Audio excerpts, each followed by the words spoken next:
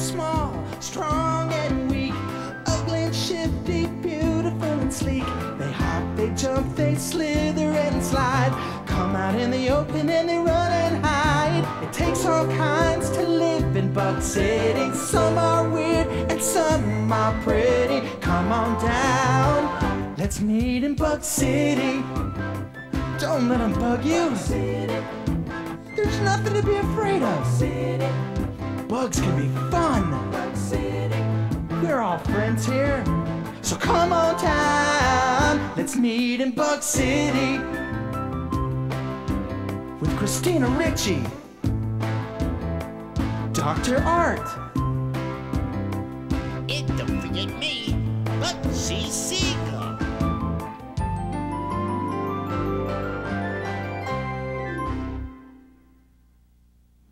Today's creature, though it is rarely dangerous, is one of the most feared animals on Earth.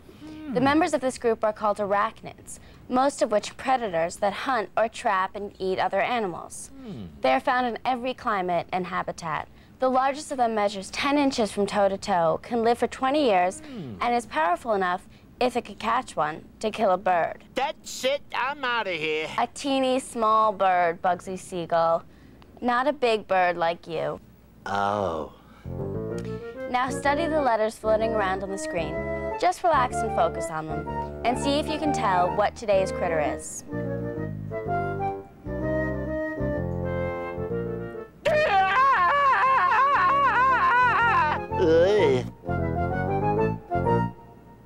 Is there a doctor in the house? Help! Dr. Art! What is it, Christina? Good old Braveheart. What can we do?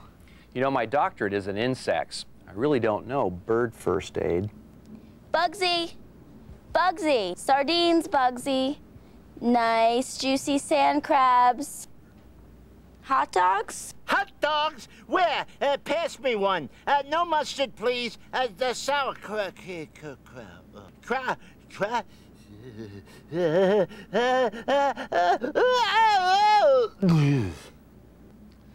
Let sleeping gulls lie. We've got a fascinating animal to explore. Time is wasting. And I'm sure the kids aren't the least bit bothered by our guest here. Of course not. Probably because they've got a screen between it and them. Spiders, though their apparent creepiness seems to set them apart, are only one member of a class of animals called the arachnida. Other arachnids are ticks, mites, and scorpions. Still, it seems to be the most familiar arachnid, the spider, that has the worst reputation, one that it doesn't necessarily deserve. The fact is that the vast majority of spiders are completely harmless to humans. Isn't that right? Yes, there are about 30,000 species, and all but a very few are harmless to us. This is a Mexican red-knee tarantula. But she's been milked of her poison, right? No. Hey, even if it did bite me, it would be painful, but the poison's not much worse than a bee sting. Anyway, this old girl is a pet. She has nothing against people. What have you got there? A surprising fact, all of the critters in this tray, beetle, bee, grasshopper, butterfly, and spider, the only one that is not an insect is the spider. A spider isn't an insect? No, here, look. Do you remember the basic rules of being an insect? Yes. They all have 3 body parts. They all have 6 legs and a pair of antennae. But the spider has 2 body parts. And you see here, instead of 6 legs, the spider has 8 legs. Finally, they do not have antennae. But they do have fangs. Well, yes, but they only bite for 2 reasons. 1, if they think you're something to eat, and 2, if they're trying to defend themselves. Are you sure she doesn't consider me food? I'm sure. Why would something this size consider something our size for food? Generally, they avoid people. Think about it. You can see their webs everywhere, but you hardly see them at all. Actually, you can see their webs everywhere. And I mean everywhere. What are you doing? Ooh. Look, Bugsy. Oh, you mean we've been in a spider web the whole time? And I'm still alive? And what kind of children's show is this, anyway? We're in a dark, scary studio with giant spiders. I quit. Feel better now? I'm glad you brought up webs. They are literally one of the greatest wonders in nature. Nothing man-made can equal the properties of the silk spun by spiders. A strand of spider silk is stronger than a strand of stainless steel of the same width. And it's twice as stretchy as nylon. Stretchy steel. Then the one says he's making it up. Shh. Bugsy, how rude. Every web starts with a framework. Then the spokes and circles are built out from the center. No two spider species spin the same webs. In fact, no one spider will spin exactly the same web twice. But every spider spins a web. No, every spider spins silk, and all for different reasons and uses. Silk is produced by glands in the spider's abdomen and then fed out by special spigot-like appendages called spinnerets. Some spiders lay maze-like mats of silk on the ground to catch crawling insects who simply stumble into the trap.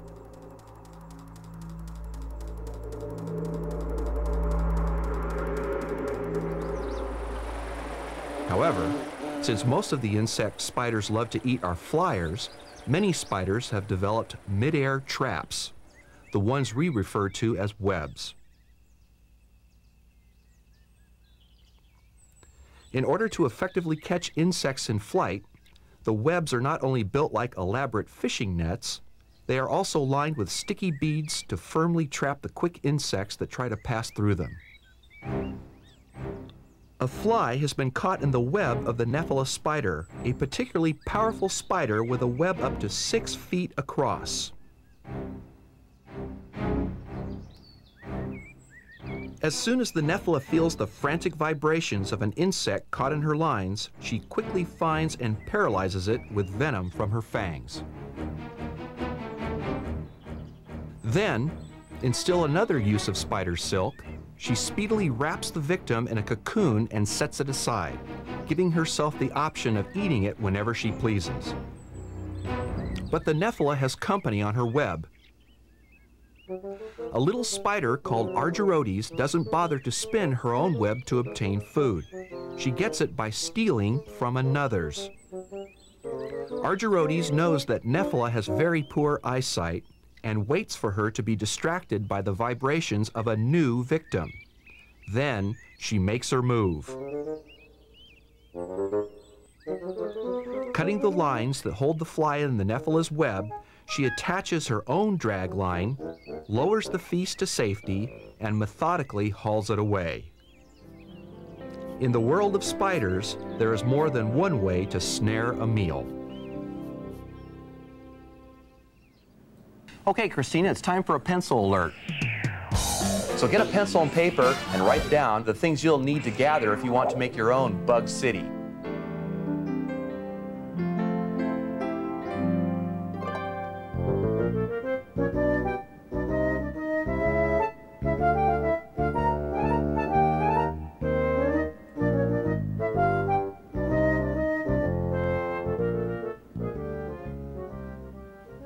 I have a project ready for you here, a way you can observe your own spiders at home.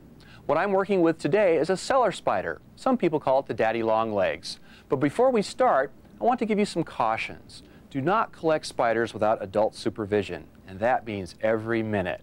Never touch a spider with your bare hands, because all of them can bite. Here, for example, is a spider you don't want to catch or be bitten by, the black widow. Now, when you're collecting your spiders with a pair of gloves and adult supervision, it's important to have your spider jar ready to go. Just take a gallon jar, have a lid with some holes drilled in it, spiders need air, and be sure to have a branch that will fit inside the jar. The spider will need this to spin its web.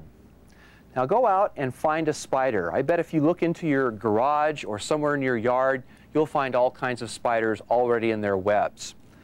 I've already captured a spider here, our cellar spider. Now their bodies are very delicate, so you don't want to touch them with your hands or your gloved hands, but you can take a paintbrush and very gently coax the spider into your jar. And you want to take just a little bit of water and just spritz the bottom and put the lid on. And then you have your spider habitat. Now after a few days, your spider will have a chance to spin a web just like this one here, and you'll want to feed it every few days or so with small crickets or flies. It's very important to feed them animals that are no bigger than the spider itself. Now this cellar spider is a very slow, quiet spider and also very unlikely to bite. But still, when you go to capture one, remember, wear thick gloves and never try to collect spiders unless an adult is with you. Uncover your eyes, Bugsy. Hey, are they gone? Bugsy, we have to get you over this fear of spiders. Hey, Christina, it's not a fear. It's worse. It's a phobia. You know, birds eat spiders by the gazillion. Yeah, well, not enough of them. Because they're still running around, aren't they? Okay, how about this? You love anything having to do with space, right? Yeah. You know what? What? On the Skylab mission, 2 spiders named Arabella and Anita went up with the astronauts. Scientists wanted to see if they could spin webs without gravity. So, spiders have been in space. Yeah, so what? They'll send anything into space. Hey, cheese mold has been sent into space. Funny.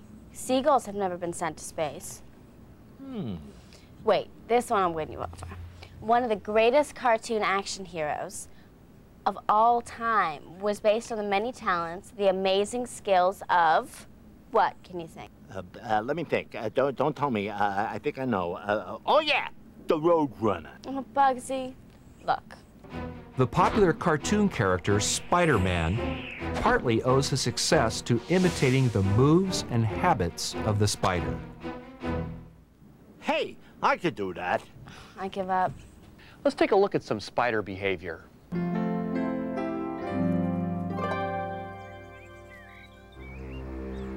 In most species of spiders, females are many times larger than their opposite sex. This can make the necessary act of mating downright death-defying for males. The female Nephila, as we have seen, is highly predatory and nearsighted. Though the male of her species is too small to be considered a good meal, he must still approach carefully. These legs are all that remain of the last male Nephila who tried to mate with this female. The male Nephila waits for the distraction of new prey before he dares to make his move.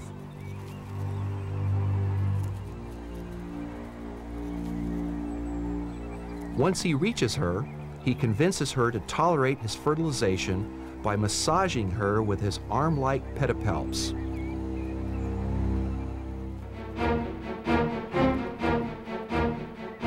This male tarantula is in a similar tricky situation. Since all spiders are predatory, solitary, and fanged, it's almost a wonder that males ever manage to perpetuate their species. In this case, the male uses hooks on his front legs to subdue the female's poisonous fangs long enough for him to perform the task of fertilization. It's an amazing feat if you think about it. One little slip and he'll be a dinner instead of a dad. The female jumping spider, one of the best sighted of all animals, is a little more open to courtship, but only if she recognizes in time that there are attractive male markings being waved at her.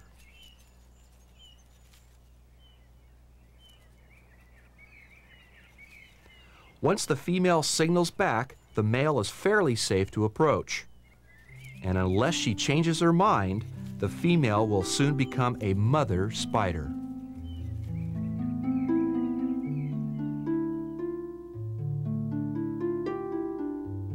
There is great variety in the way females manage their eggs. This cellar spider mother has spun a silk sac to carry her eggs with her. When they hatch, they are not only alive, but are almost full miniature replicas of adults.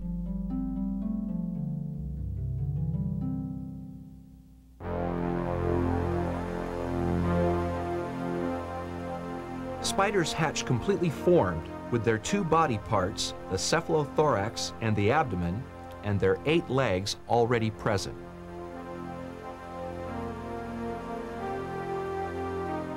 Some spiders have no eyes at all, or they can have up to 8. Finally, spiders do not have the 2 antennae found on all insects, but they do have 2 venom-bearing fangs. If the spider's head contains the danger, in its abdomen there is magic. The same silk that spins webs also creates beautiful egg casings. Hundreds of eggs can be laid by one female.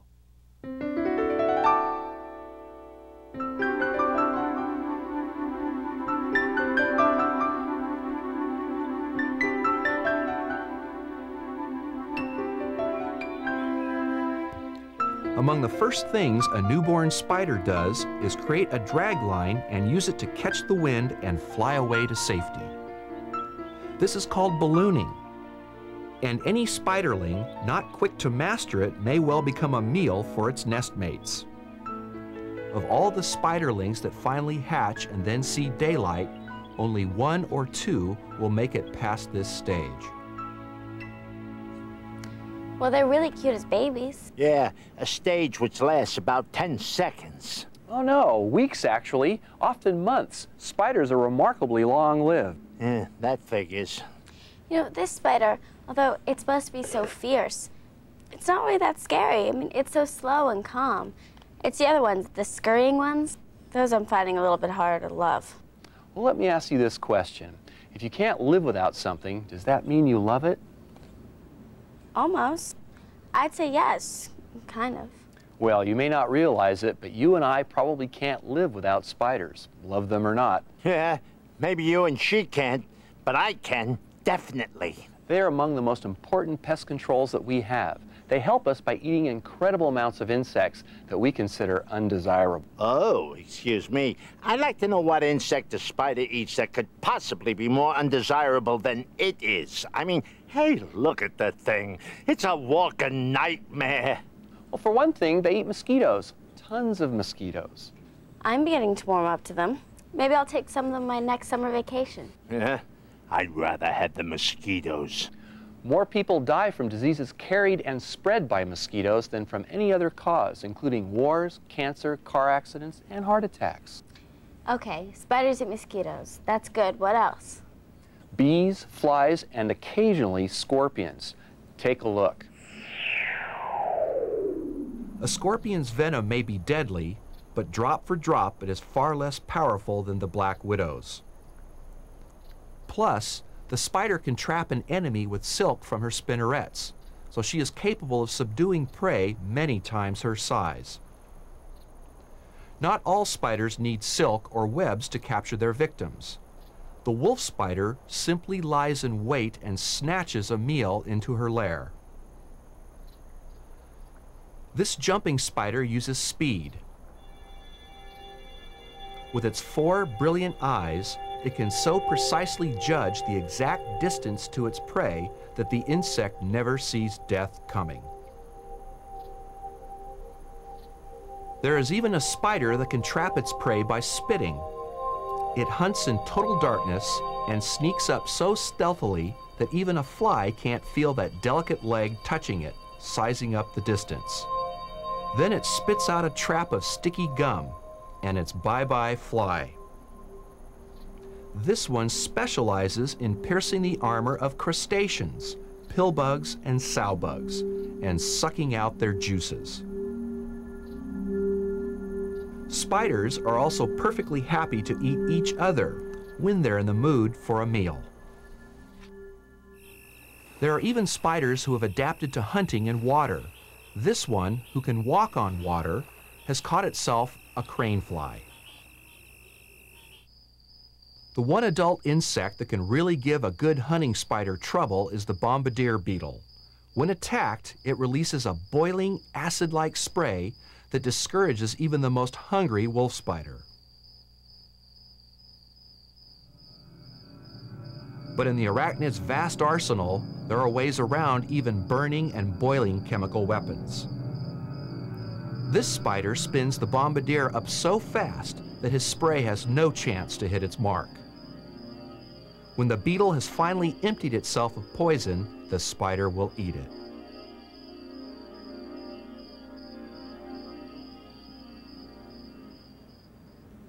And now it's time to introduce the second big star of today's show, a cousin of the spider, the emperor scorpion. These scorpions are used in the movies all the time because they get big and scary looking, but they're not very dangerous. Hi there. Just think we may be co-stars one day. The exoskeleton of the scorpion has the unusual ability to reflect ultraviolet light. Most scorpions are night hunters and, in the wild, are rarely seen by anything, unless it happens to be holding an ultraviolet lamp. In the dark, the scorpion may use super sensitive hairs on its body to pick up the presence of prey. This one grasps a tiger moth in its claws and then, arching its tail over its back, delivers a series of venomous stings. Though tiger moths are distasteful to most animals, the scorpion will have no problem digesting it. Her venom takes only 15 seconds to do its work.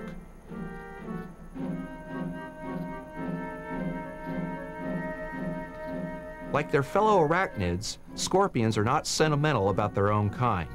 When two of them meet, they are apt to try and eat one another.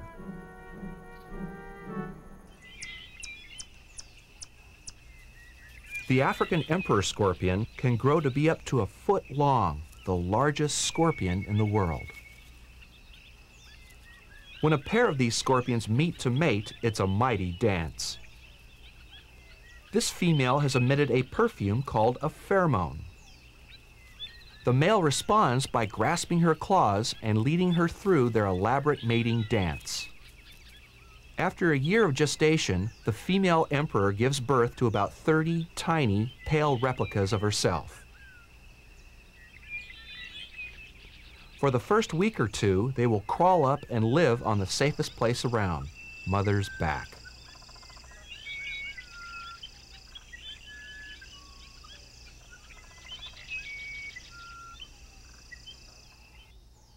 Now it's time for factualities.